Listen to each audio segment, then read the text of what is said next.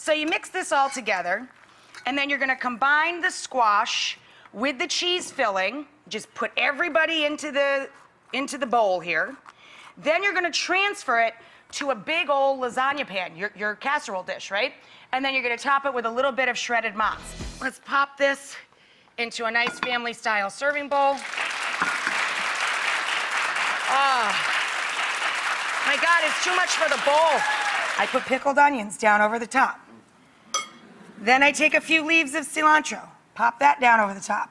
If you don't dig cilantro, you don't groove on it, use a little parsley, or just bag it, don't use it at all. People say to me all the time, I don't like cilantro at all. Don't use it, I can't see you. My husband happens to love it though, so I put extra on his. And then for crunch, toasted pepitas, pumpkin seeds, yum. The butternut squash and the sweet potatoes, and then tossed with the spicy arugula and the balsamic drizzle down over the top. It was fresh. I love sweet potatoes. I love squash. Typically do that like in a saute pan, but I love the blend of all of that together. I love roasting a vegetable, and I love that she too. made a healthy alternative to something people usually add, marshmallows. Yes, That's right. definitely.